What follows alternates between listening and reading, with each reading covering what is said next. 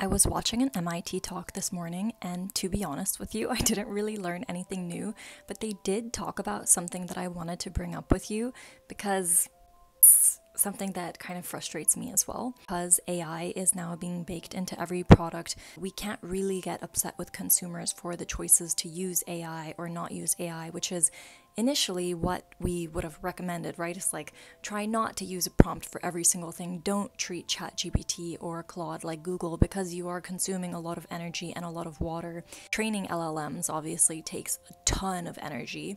The last time I looked, it was 130 homes in the US for a year.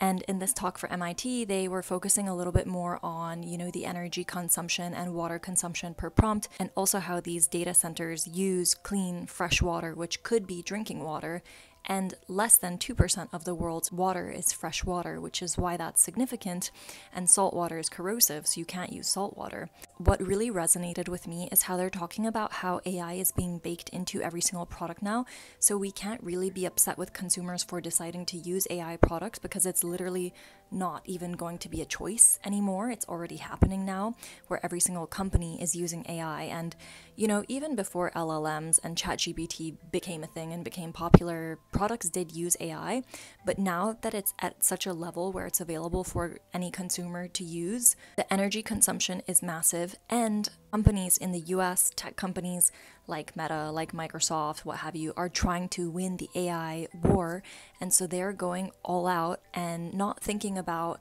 how do we consume less energy or consume less water, but rather how do we manage the demand.